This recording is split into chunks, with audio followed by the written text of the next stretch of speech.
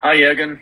Uh, Um, I know you've earned the right to do whatever you want in terms of fielding a side tomorrow. You may rotate, leave players out. I think you've earned that right with 5 wins from 5. So, what is your feeling around rotating a side ahead of another big Premier League game at the weekend against Villa? yeah, we have to rotate. We will rotate. That's clear. We have to. It's the headline actually. Uh, Medical department would smash me if I would play the same side again, and so we will make changes. But it's always like this: if you make changes, you get in fresh legs. If you get in fresh legs, you can have a higher energy level in the game. If you have a higher energy level, you have a chance to play a good game, and that's exactly the idea behind it. Yeah, that's it pretty much. How does that go down with the likes of Mo Salah? Obviously, I'm not sure whether he's going to play tomorrow, but he'll be itching to play. He scored in each of Liverpool's last 6 away games in Europe. He breaks records galore. He's heading towards Steven Gerrard's European target. So I'm assuming he's desperate to give you a nudge and play, isn't he? So I will not give you now the lineup, but I cannot change all. So that's Yeah. not true. So we need to have players on the pitch. So I cannot start with rotate and then start with 9 or whatever. That's not possible. So yeah, we will see if Mo plays or not, and if he plays, if he can score or not, or whatever. But the players are very understanding about the situation. Not only the players who don't play, the players who have to play as well. So that's how it is. We want to field the best possible side for the situation we are in, and we played 55 games in the last 14 days, 15 days, which is, yeah, a lot. And now we have to play after the Milan game again, pretty much the same number of games in a similar amount of time. So we have to make the right decisions, and we will. Just on his contract, I know there's quotes out today saying that it's in the hands of the management. He wants to stay. He says there's no problem, but we have to reach an agreement for the contract, and it's up to them. So who's them? You and everyone else who negotiates with him? Oh, you know exactly what it's about, and we are talking, and whatever, extending a contract with a player of like Mo is not a thing you do in you meet for a cup of tea in the afternoon and find agreement. That's completely normal. There's really nothing else to say about. Mo speaks about it when he gets asked about it. I can only say a few things because all the rest is not for the public, obviously. But I'm not sure if he gave the interview in English or if it got translated from English from Arabic into English, and that is a massive issue how we saw in the last few days again. So that really a lot of things can happen when somebody tries to do that, and that's Mo is fine. I'm fine. I think what we all want is clear, and things like this need time. That's it. Thank you, Alan. We'll go to Juliet from the room for the BBC, and then we'll go to you. Yeah, can I talk about Divock Origi? Will he get his chance against? It's pretty likely. Yeah. I was just wondering. Everyone calls him. Everyone can see what he does when he comes onto the pitch and the impact that he has, and you saw that against Wolves. In your time here, has he ever moaned at not getting more chances? Oh, it's not the right word, but of course he knocked on my door and we were talking about things. We work together as long as I'm here, pretty much.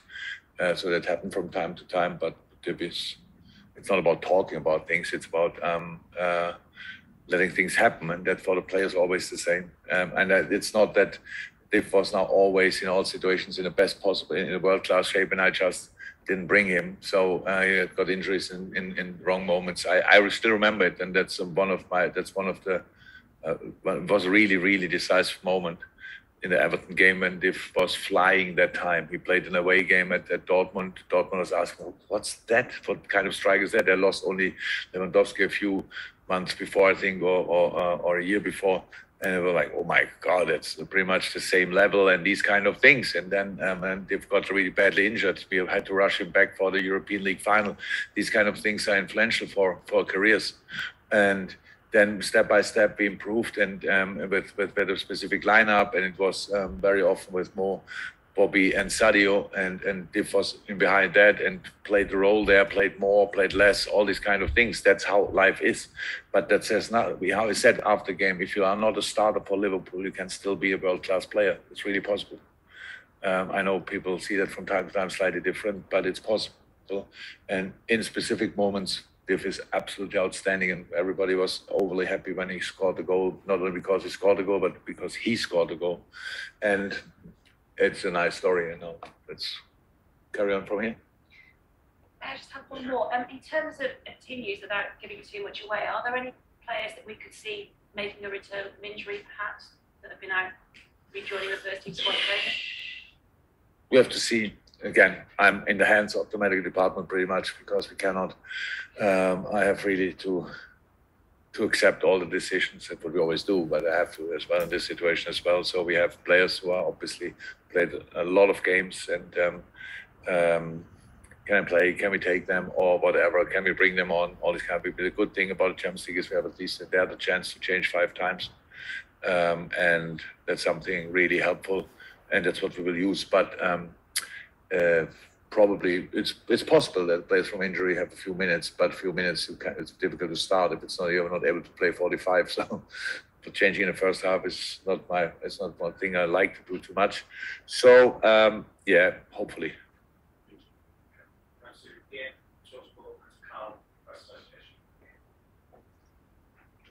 Hang on 1 second. Hi Jurgen, how are you? I'm good. How are you? I'm very well.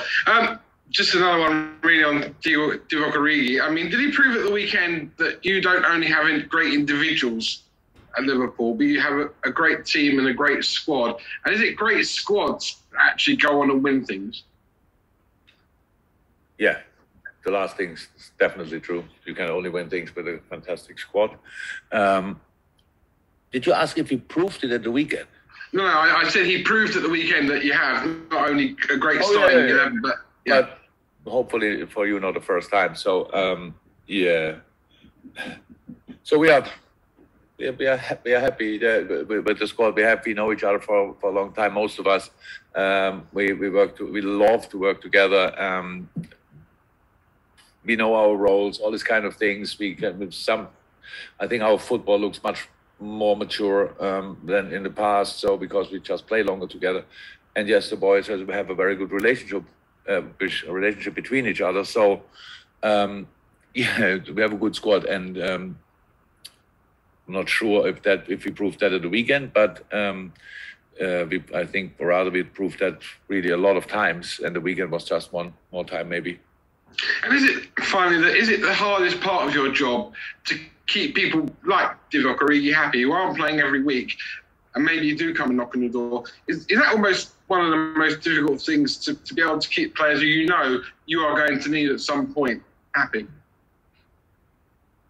I'm not sure if it's the most difficult thing in the job, but it's one thing to do in the job. It's like that.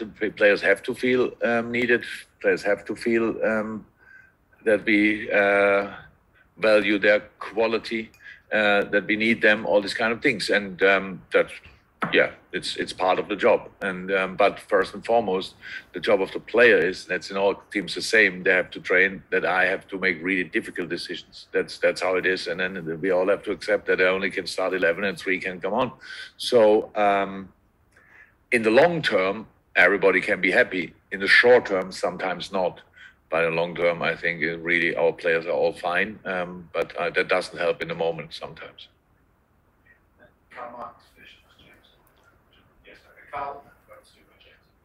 Not wanting to make it all about Divock, but he scored some, as we all know, he scored some important goals in some important games, and he hasn't played a lot.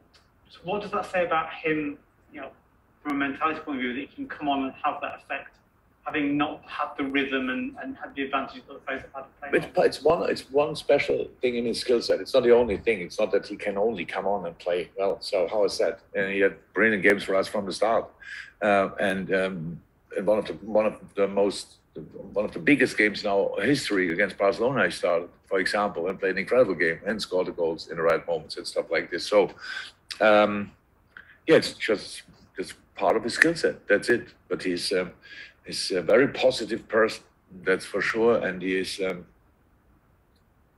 yeah, incredibly talented. That's just how it is. He can shoot with right and left. His technical level is incredible. He's really, really, really quick. He's in the air, how we all know, a monster as well. So it's a really interesting, really interesting package. But that doesn't mean that you are a constant starter for Liverpool FC, because the quality we have, that's how it is. But that's how life is. There are worse things than being not a constant starter for Liverpool FC, I tell you. So it's really nice to be part of the squad. It's unbelievably nice to be part of this team and all this kind of things. So it's all good. But it's nice that he has that skill and that he used it at the weekend. Is it going to be important for him to get minutes looking ahead to January, when you're going to be without Mo and Sadio? He's going to have to play more of a regular role, so he needs to get the minutes in the bank. Obviously, he showed he doesn't need a long warm-up, so we will see what happens until then.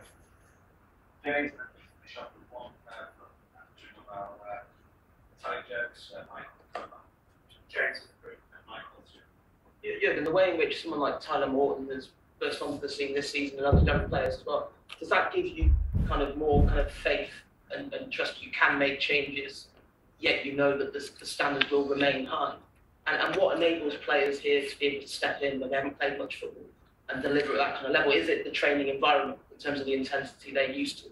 Yeah, that's all it. We play or we train. And we all know, we've said it plenty of times, I would love we could train more often, because then we could play much more intense. That's how it is. But yes, in the specific things, the exercises we do, it's all about doing the things what we need to do in a football game with the right intensity and as often as somehow possible. And yeah, there are a lot of really good young players in this club at the moment. Really big prospects, and I'm really happy about that. And Tal is one of them, so the only one, I think. Yeah, we will have more young boys tomorrow traveling with us and in the squad, so that's important. And let's see if they will play or not, but they are only with us because they have the quality to play the football we want to play. Final question, Michael. Kumo, who's on the Zoom. Michael, if you can mute yourself and ask your question, whilst your mic goes, Michael, and a reminder that Kostas Timikis is coming in next. Michael, if you'd like to ask your question, now's the time. Not sure, you're on mute here, and we can't see you, so if you don't appear in the next few seconds, I'm afraid we'll have to go. Kostas here to give one more chance. Michael? Hello, Michael? Sì, mister, buongiorno. La mia domanda è questa, la passione per lei è tutto. La passione di un giocatore come Ibrahimovic o di uno stadio come San Siro, quanto può cambiare il Milan rispetto alla gara di andata?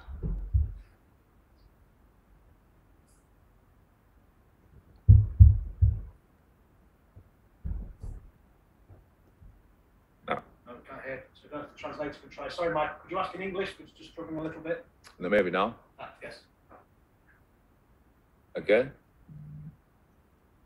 I understood Ibrahimovic. Michael, sorry, the translation didn't work. I hear absolutely nothing. No, devo ripetere? Ibrahimovic is a great player. Sorry, Michael. Apologies. Problems our end with we can't get a translation through on there. No, dicevo, se posso ripetere, la passione per lei, mister, è una cosa importantissima. La passione di un giocatore come Ibrahimovic, che domani ci sarà, e di uno stadio come San Siro, quanto può cambiare il Milan rispetto alla partita di andata?